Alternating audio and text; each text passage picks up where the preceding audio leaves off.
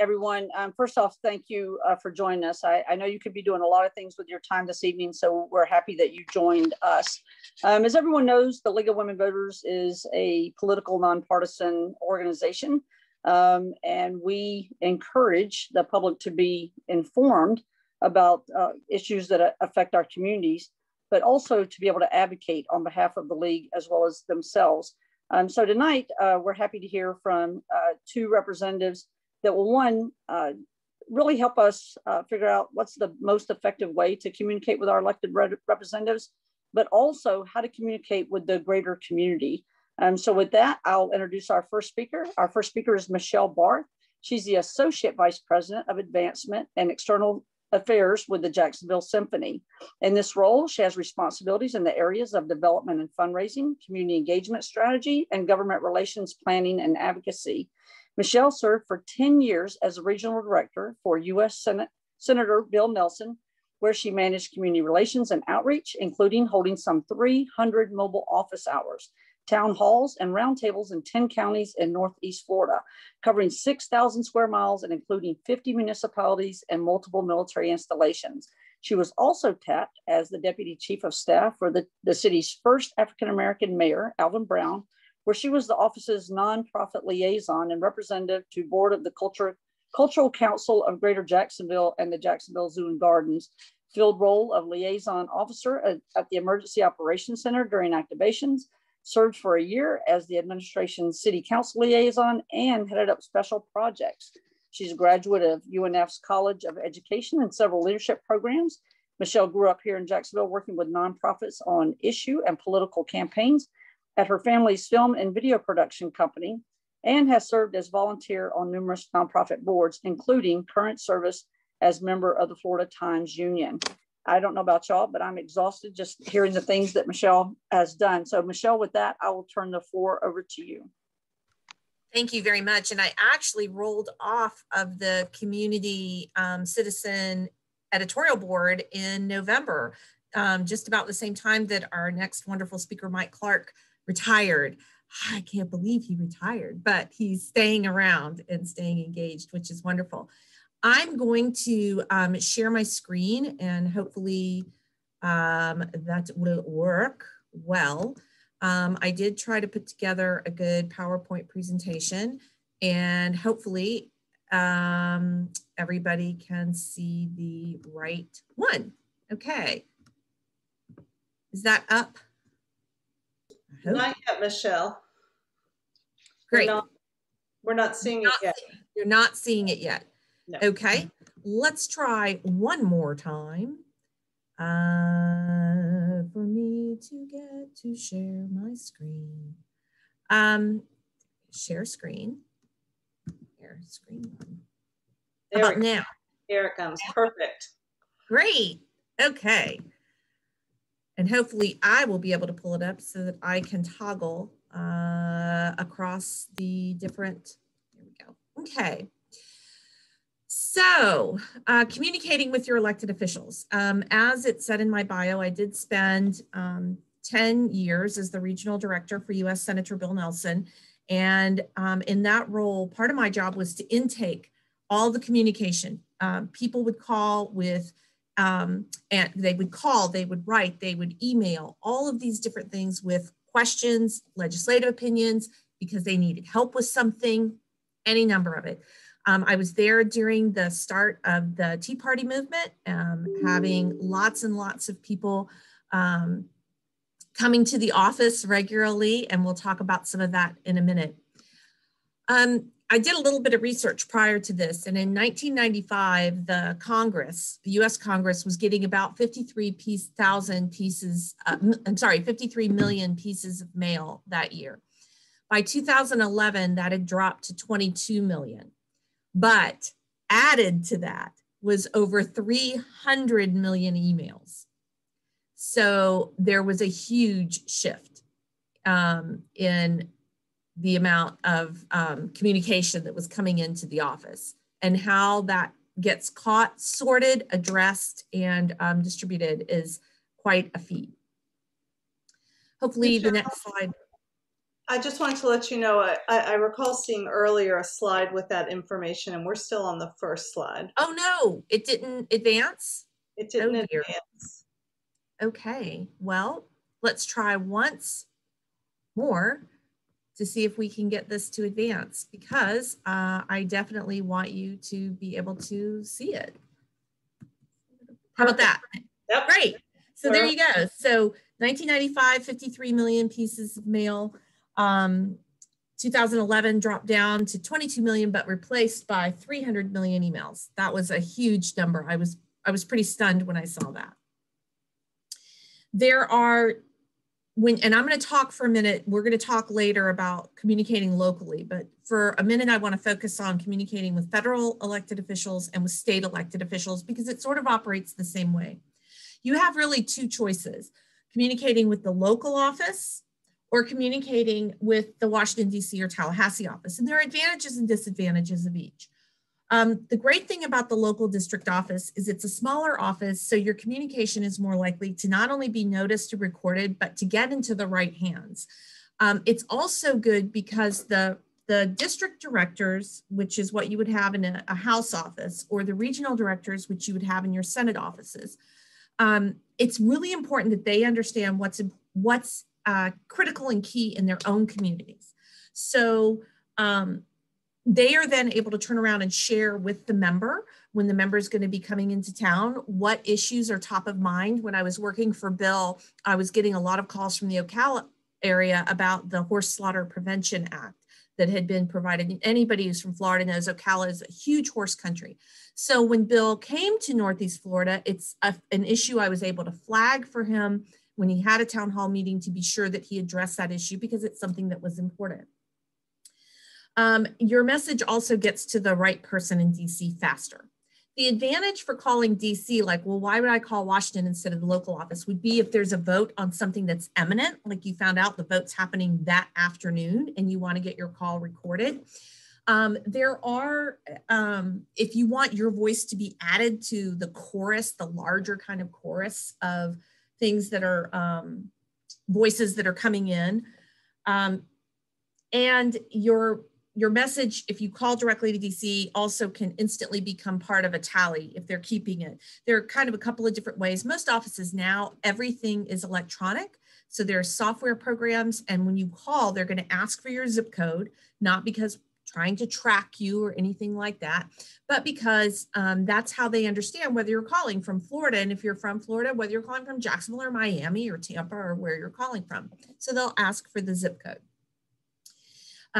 Some places still, if it's a hot issue, literally may have a piece of paper on the desk that they're just taking tick marks.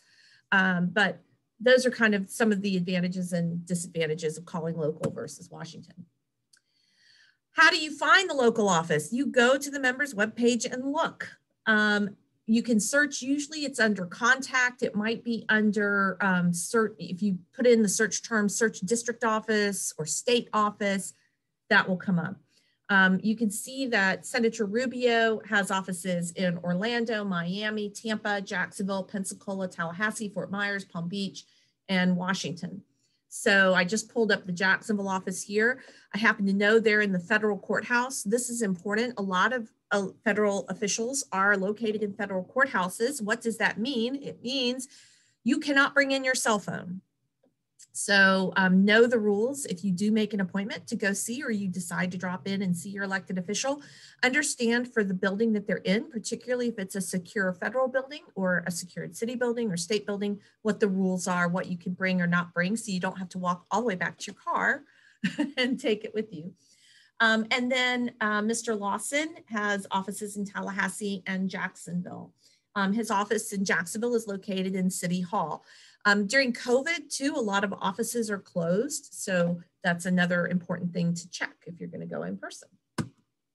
Ways to communicate. This is the meat of what I wanted to talk about. The advantages and disadvantages of all the different ways to communicate. Regular mail, US Postal Service. People think this is the slowest, and it can be, but it's often the most impactful.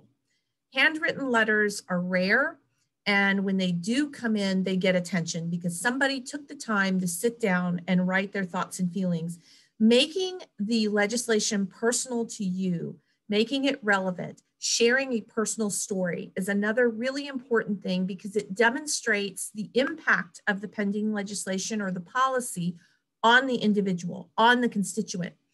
Every time that you communicate with an elected official, you're giving them quivers in their arsenal that when they're going to the floor to lobby for something or against something, your comments, letters, calls, all of those things are really important tools that they are able to talk about on the floor and use as examples of what the real world impact is going to be of this particular legislation on people in their state. Phone calls, really great for immediate issues. If the vote is coming up, make a phone call. Absolutely. Call the local office. I always recommend that because everybody in the world, especially if it's a hot topic, is going to be calling DC. You're going to get busy line, busy line, busy line. Better to call your district office. It goes into the same computer system. You do not need to call all 8 state offices. Please do not do that. Just call the one office closest to you and they will get your opinion entered by your zip code. If you want a response, tell the person and they can then elevate that from just a straight opinion entry to a response requested entry so that they can get back to you. It won't be that day, but they do try to get it sent up to the appropriate staff at DC to get a response to you as quickly as possible. And please be nice to interns. You may well, particularly for this group, League of Women Voters, you're a very educated, savvy group. You may well know more about the topic at hand than the person answering the phone, particularly if they're a college student. Don't beat them up over it. They are trying really hard they want a career in public service. They're learning how to do things. Answering the phone is the #1 most intimidating thing. I've had hundreds of interns over the years. The #1 most intimidating thing for them is taking your phone call. The staffers nor the intern are the elected official. We are but the messenger. So it's perfectly fine to be angry, to be irate, but being respectful and polite and understanding that that person answering your phone is not the member is important. But they want to take your message and take it accurately and correctly and get it to the right person. Email. Most emails, when you go to the member's website, you click on the form, you're like, why can't I just get an email address? Why do I have to fill out this web form? Well, it's because when we put out the email address, people will just add you to their listserv. And as much as I love seeing pictures of your cat, I have a cat, what happens is people just add you to their group emails and you get everything, which overwhelms the system. So instead, there is a web form that you fill out. It helps assure that the communication coming in, it differentiates it if it's a constituent versus someone from another state. Doesn't mean that that voice doesn't count. It just means that we pay more attention to our constituents because those are the people that the member is elected to serve, right? So it's best, again, if you have a local contact, and particularly for League of Women Voters, you're so good at advocating for important things, get to know your local staffer in these offices. They will give you their email address and you can always email to them directly. Fax. Fax is fine if you want to use it in place of a letter. Not very effective if you are using one of those e-blast fax services, because what happens is it sends the exact same fax to all 8 state offices plus the DC office. It completely dilutes the power of that communication tool. So rather than if you're going to do that and you want to send a fax, send the fax directly to one office. You don't need to do it 8 times. And you can ask for a response on that, and then it would be considered like a letter. Social media can be very effective. Make your case. You know, if you are bullying, threatening, anything like that, it's going to dilute the weight of your argument.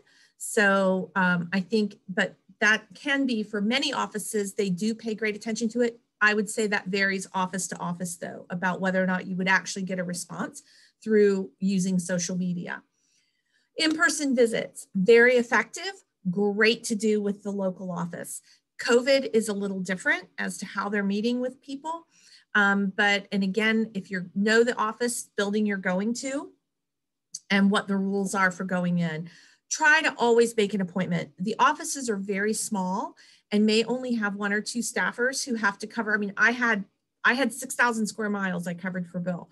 I was out of the office 60% of the time. We had a part-time staff assistant who later became full-time, and then I had interns, but depending on their class schedule, the office might not always be staffed. So it's always make an appointment so that you can make sure your time is not wasted and going, and then the person is not available because they're helping somebody else or they're at another meeting. Town hall meetings, really great. If you've got a state elected official, I know newly elected state representative Angie Nixon does these meetings. Tracy Davis does these meetings. Really a great opportunity. Again, by making friends with your local staffers, you can ask them to make sure if there is a town hall meeting in your area that they let you know, and they will add you to an email list and can communicate to you when there's going to be a meeting. Council, city council or public meetings, really good opportunities, both for council and school boards who have open public meetings with public speaking opportunities during that public comment to be able to come forward and make the comment. If it's a very large issue and you want to bring 500 people from your one organization, better than to have all 500 people want to speak, because they have to pass legislation if they're going to take a meeting past midnight. Better to have everyone maybe select 5 people that are going to represent the group as a whole that will speak, have everyone stand up and tell the council members or the school board members, we have 500 people here tonight, all of whom want to speak, and out of respect for your time and our time, we have selected 5 people that will come forward on behalf of the entire group. I like to add this, in exchange for us foregoing the right for all 500 people to speak, we would like all the council members to stay in the room while the 5 of us talk. We would like your attention for the 5. Because they get sidebars, they get pulled off, other constituents need to talk to them, that kind of thing. So it's okay to say, listen, we want to work with you, but we would like your direct attention for the 15 minutes it's going to take the 5 of us to represent this entire group of 500. Petitions, well, it depends. If it is a petition that is full of people who have signed it with names like Mickey Mouse and Donald Duck, you know, it's hard with a petition if there's no information other than a scribbled signature to know whether it's legitimate or not legitimate.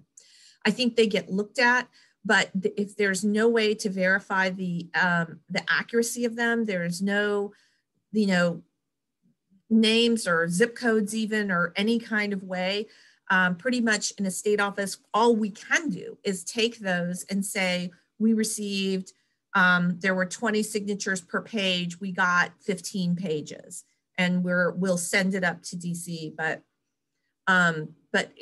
those are hard to verify what they are and whether they are, they really reflect the opinion of the people whose names are on there. Protests, believe it or not, make an appointment. You can make an appointment to protest. And I know that sounds crazy, but it goes back to what I was saying earlier, that offices are small. When the Tea Party movement first started, they would come, they would try to make an appointment. It was a little bit strange the way that they did it. They would, one of the very first meetings they did was they wanted to have all the elected officials come and address the crowd. And they met with me, and it wasn't a Republican or Democratic thing at all. It was just all elected officials. We explained to them and gave them the Senate and the House calendar and explained that the Senate and House were in session.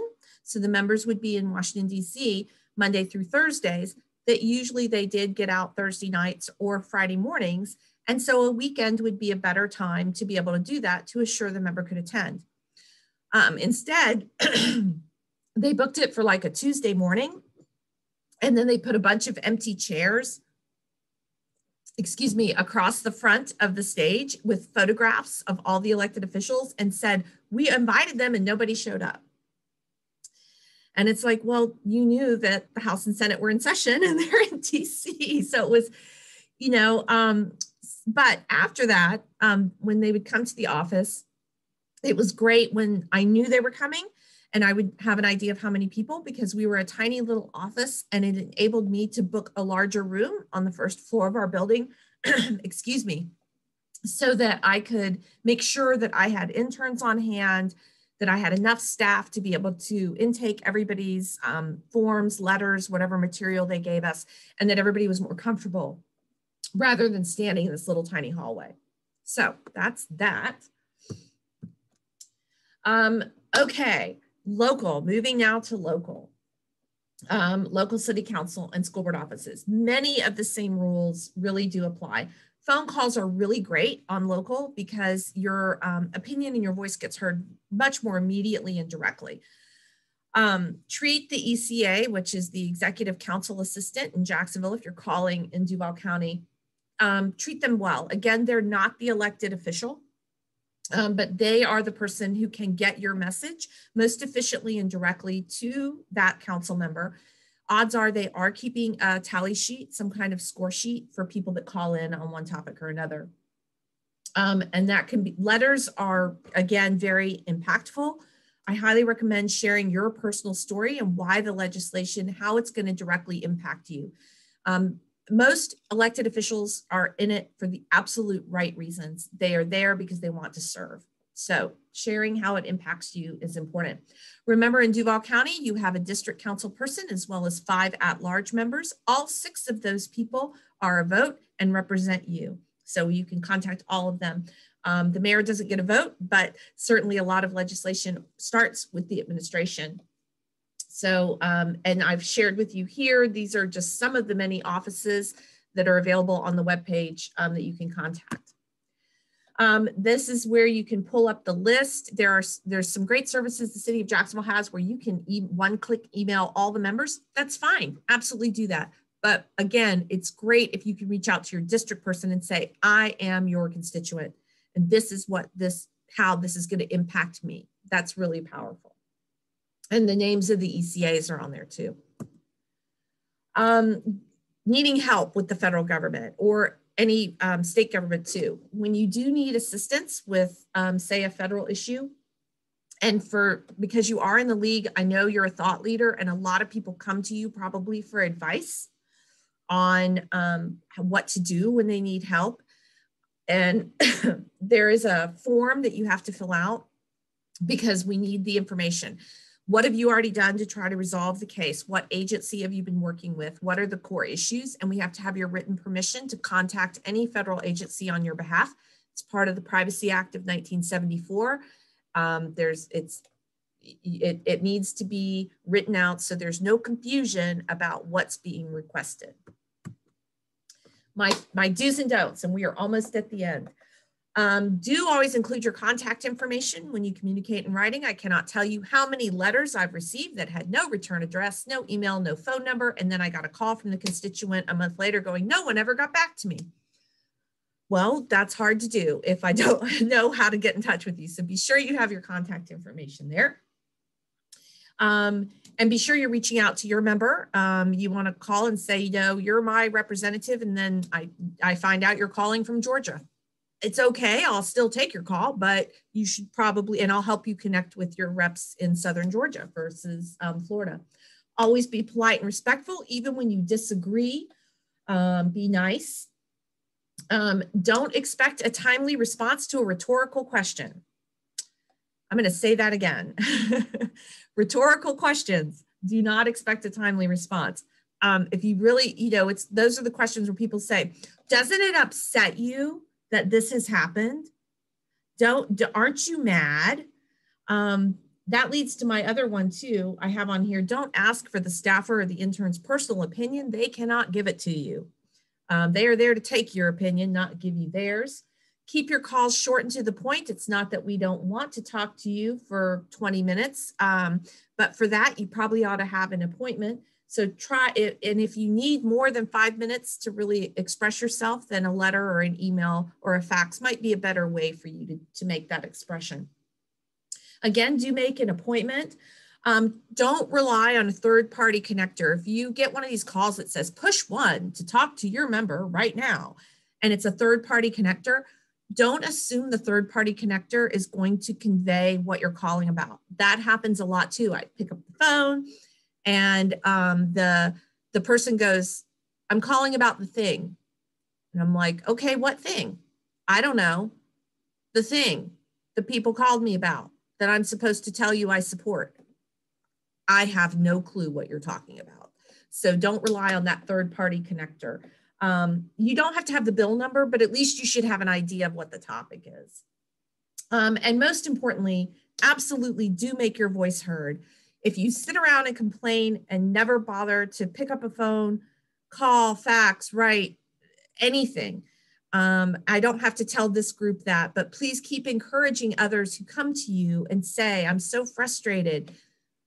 Please make your voice heard. That's the only way that the elected officials know what's going on. I can remember Congressman Andrew Crenshaw talking about, I forget what the issue was now, may have been dredging. And he said his office had not received one phone call in opposition, not one. And I was stunned because, of course, I had received hundreds of calls. So I say it's really important that you always make your voice heard. There's my contact information. There's my LinkedIn. I do accidentally have 2 LinkedIns, which is pretty frustrating. And so it's both of those are me, but I only monitor this one. And there's my email address. You can at me on Twitter, but I may not get it. I'm not as good at following Twitter as I should. And there I am on Instagram. I do check my messages there as well. But I really appreciate the chance to talk today, and I'm happy to answer questions. If you want to disconnect my PowerPoint presentation, then I think I can get back to the chat. Right. Thanks so much, Michelle. There's some great questions in the chat. You want to just take them from there? Yeah. Okay. I cannot see them. Okay. So the first question is from Linda, and it says, when we get alert messages and the email and phone numbers are included, do those phone numbers accept text messaging? Not usually. That's a really great question. I do know some council members have cell phones.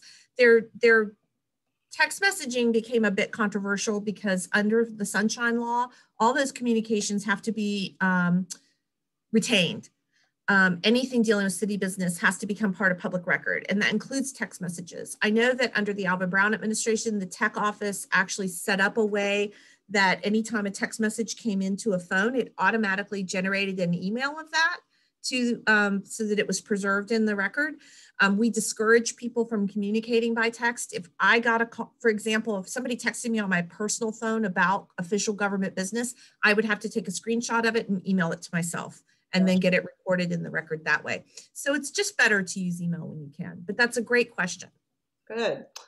Okay, Linnell asked if you can say a little bit about the value in participating in the petitions that different organizations text, email, or share on social media. I'm interested in this one. My mom fills them all out and her email box is so full she can't find anything.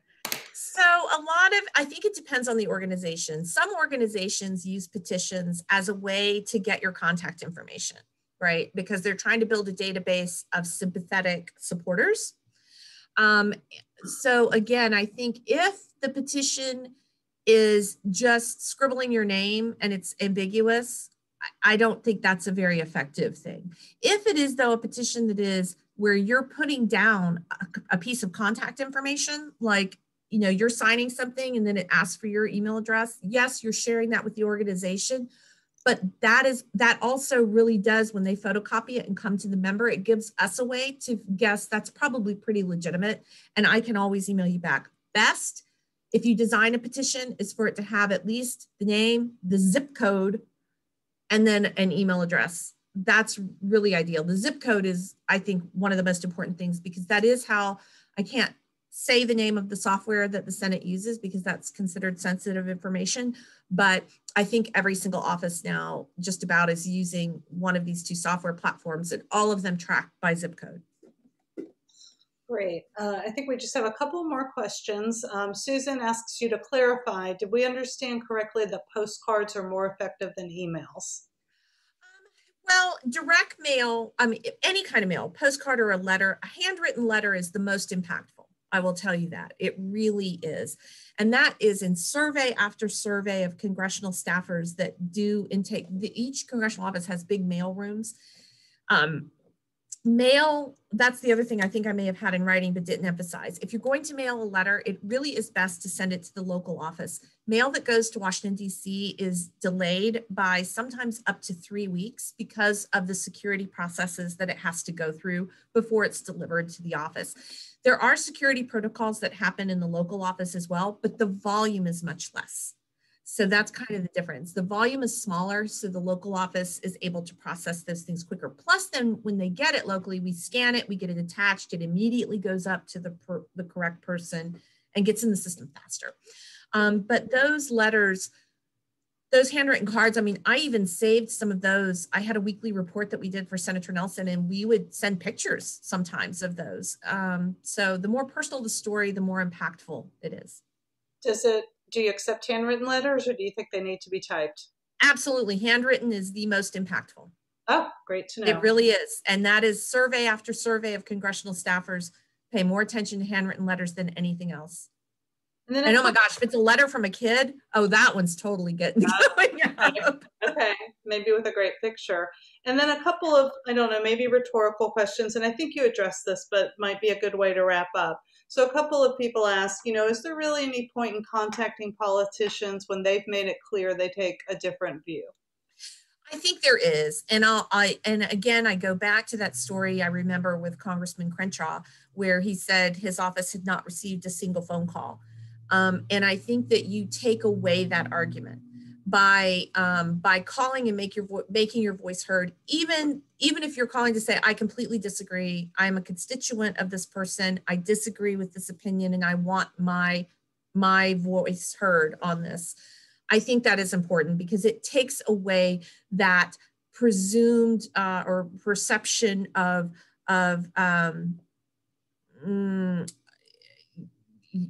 unity or of there were no dissenting voices about this. I think that it's important to get it on the record. Thank you so much, Michelle. This has been really great and we appreciate it. We're going to put your presentation up on our website after this so everyone will have that great info. And now I'll turn it over to Linnell to introduce our next speaker. Thanks. Thank you. Michelle, thank you so much. And I just want to remind whoever is concerned about contacting or not contacting your local representative is Harry Burns, a young 22-year-old Republican. Had he not changed his vote for the 19th Amendment, the League of Women Voters would not be in the business that we are in today. So we never give up trying to influence the outcome of a vote. So thank you so much, Michelle. I appreciate you for that. Our next speaker is Mike Clark. Mike retired in December 2020 after 49 years as a professional journalist, 46 of those which were spent here in Jacksonville. As editorial page editor of the Florida Times Union for 15 years, he and his staff won local, state, regional, and national journalism awards. Before that, he spent 15 years as the reader advocate. Recently, the Northeast Florida Regional Council awarded him its highest honor, their Leadership Award, for advocating for better quality of life. Beyond the awards, he is proud of building a reader interactive group of almost 4,000 people and enlisting almost 100 people as citizen members of the editorial board. Mike has a wife, Molly, married 49 years and has 2 grown daughters, born and raised here in Jacksonville. And with that, Mike, I will turn the screen over to you. Thank you, Linnell. And Michelle was one of our great citizen members of the editorial board. And I made a point of making sure we had equal representation of women on the citizen members of the editorial board. By the end of it, we had almost perfect 50-50 representation of women. And they did a great job, as well as Michelle. I'd also like to mention that when I was reader advocate, I was president of the Organization of News Ombudsmen, a national and international group, and I made a point that my successor would be a woman, the first woman president of the Organization of News Ombudsmen. Of the hires during my 15 years as editorial page editor, I made 5 hires, 4 women and one African-American male. So, and they all were great. They were great assets to the paper and to the readers. Now on to the subject. Consultants have spent a lot of time looking at journalism of the future, and they've come up with the idea that the content will be split into threes: original writing by the staffers at the newspaper, syndicate material, and reader generated material. And guess what? Editorial pages have been doing that forever. And I must say in all humility that probably the letters are probably the first thing that readers turn to on the editorial page. Forget about the awards. And so I spent a lot of time dealing with readers, trying to help them get their material in the paper, making sure that it also kept to our certain standards of tone and accuracy. So let's go over through of the tips that'll help you get your letters included in the newspaper. And although I'm not employed there any longer, these are sort of tips that would work for any media outlet. The first consideration is space. With just one page of opinion these days, we typically have a lead letter of about 450 words and then 450 words left for letters. So if we've got two letters of 225 words, there it goes. You've used all your space. And a lot of people would like to have the lead letter, but you understand there's only one per day. So there's some, there's some competition for that space, and not every letter deserves to be a lead letter. The second consideration is identity. We insist that readers use their names. It's important that the readers see who's writing it.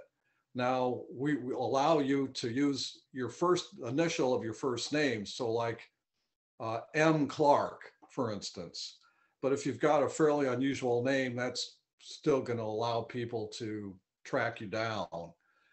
Some people are concerned that they might be subject to some sort of abuse if their letter is printed in the paper. I can only say that, 15 years as reader advocate and 15 years as editorial page editor, 30 years, I'm not aware of anyone who was seriously abused because of a letter they wrote in the paper. They had a few people get some nasty phone calls, but really that's about it. And frankly, it's my job as an editor. If I thought a letter would subject someone to abuse, I'd try to, eliminate the offensive material or the dangerous material, or, find a way to finesse around it. But I think that's another consideration. I wouldn't worry too much about, your letter being printed. It ought to be original. If you're going to use material from some other source, make sure you reference it. And especially, when a group like the League of Women Voters is doing a campaign, everybody should not be writing the exact same letter. You should be writing something in your own words.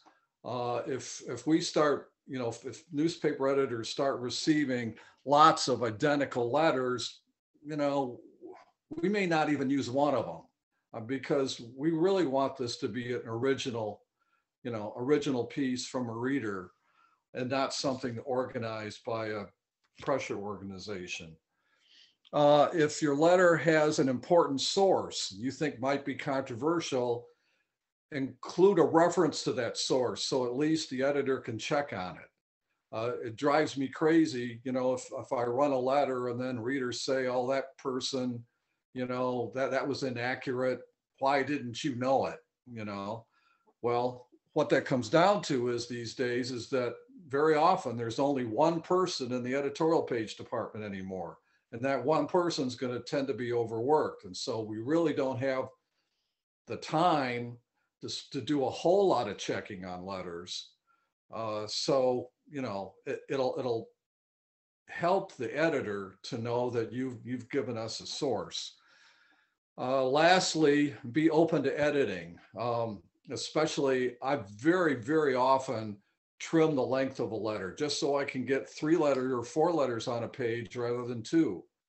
And you know, my job is not to change your meaning at all, but if you're open to editing, then it's gonna, you know, it'll help your letter being used. Now, the reason you're gonna see certain people in the paper more often is that they do all these things that I just mentioned. Very often they write frequently. But if you have a letter that you really care that it's being run, feel free to, you know, send a follow-up email to the editorial page editor and say, are you planning to use the letter? Is there anything I need to do? Because your letter is very likely was perfectly acceptable. It just got kind of lost in transit, or just got overwhelmed on a busy day.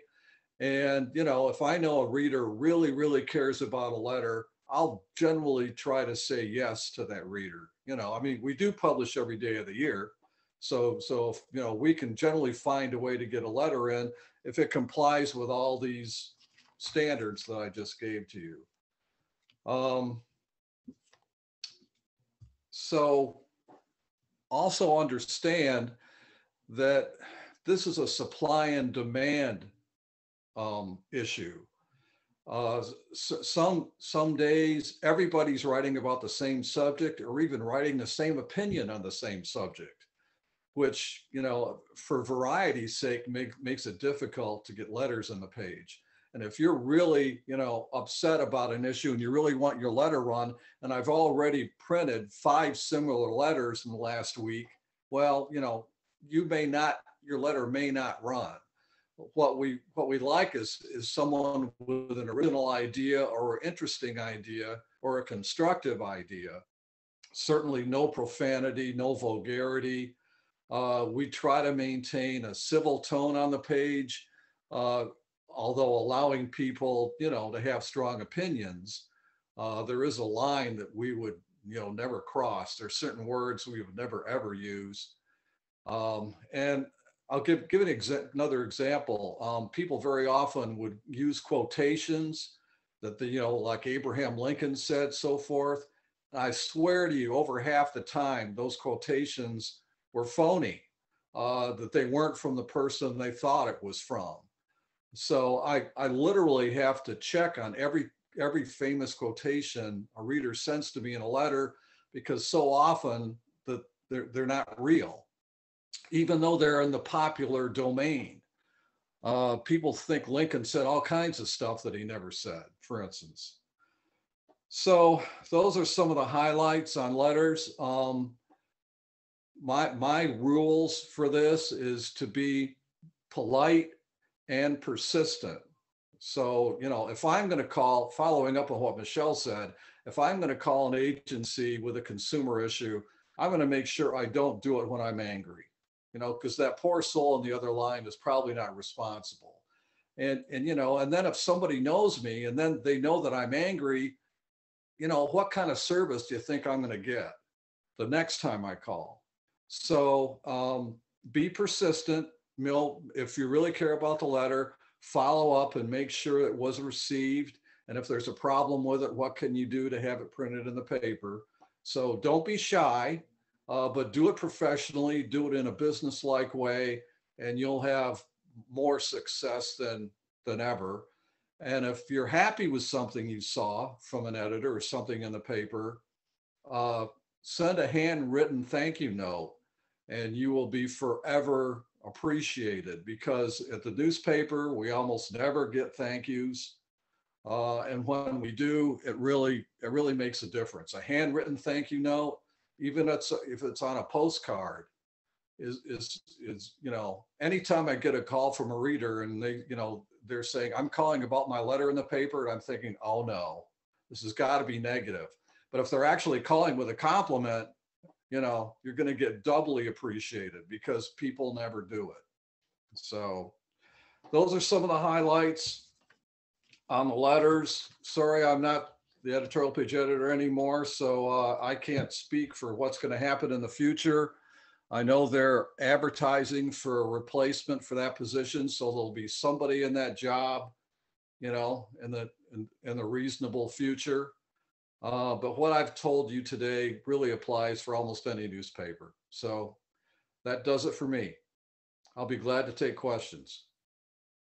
Thank you so much, Mike. I think that you were so thorough that you answered everyone's questions. I'm not seeing any follow-up questions in the chat yet. One did just come in. So can you talk to us a little bit about rebuttal letters, how you all think about those when letters come in rebutting another letter to the editor?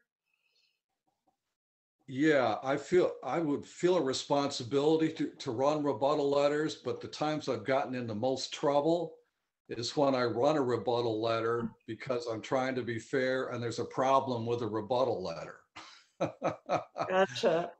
So, and you know, there's a limit to how many rebuttals I'm going to get into. So, you know, we had one letter writer that was constantly promoting the fair tax, and we had another guy that was constantly against it.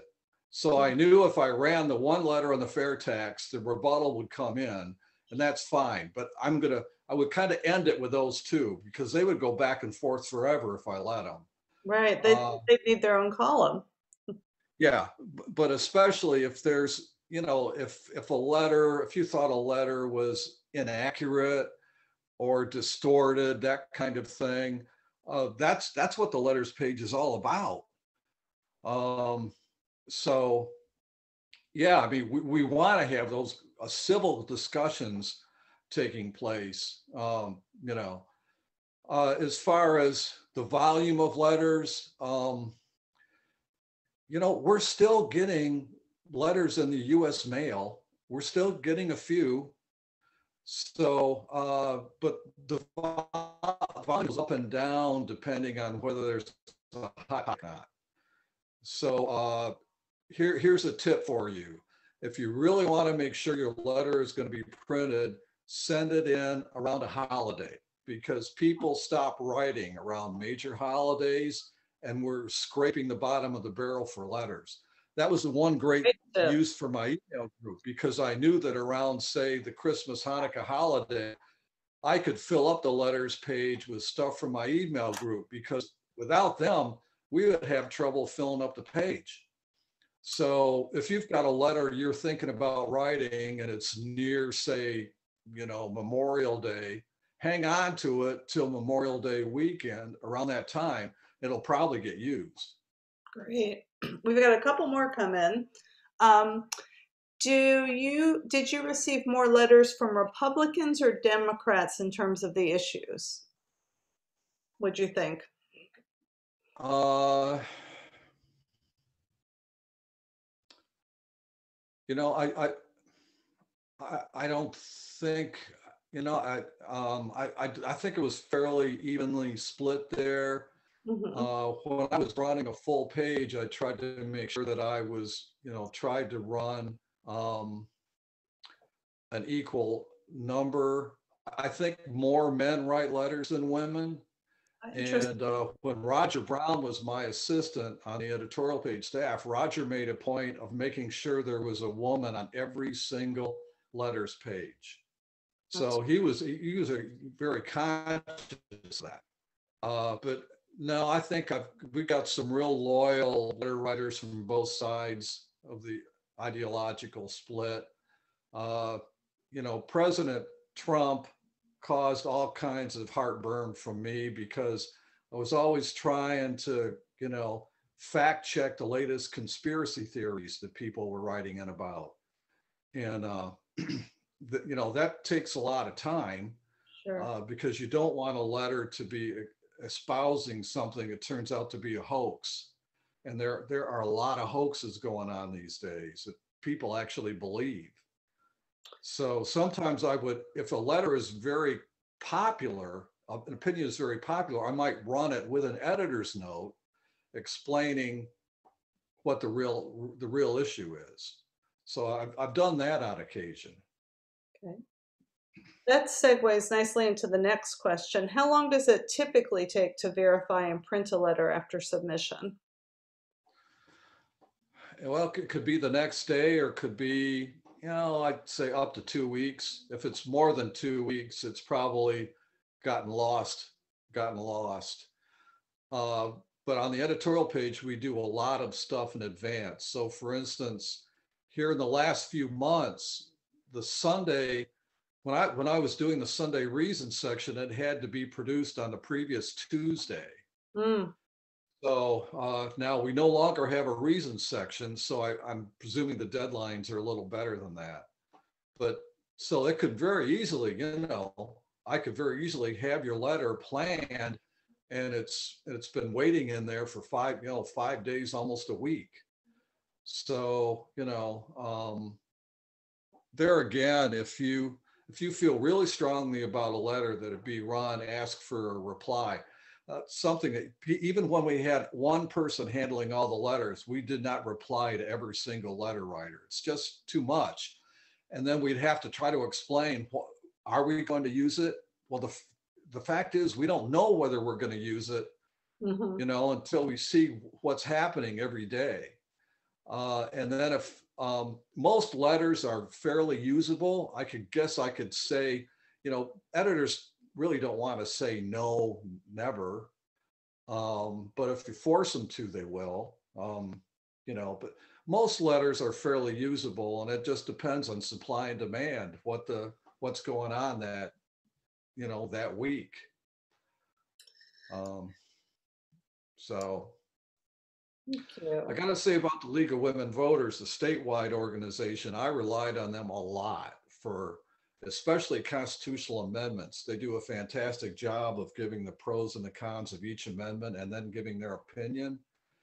And they were extremely, extremely reliable. And I campaigned for a long time to get rid of the write-in loophole for elections.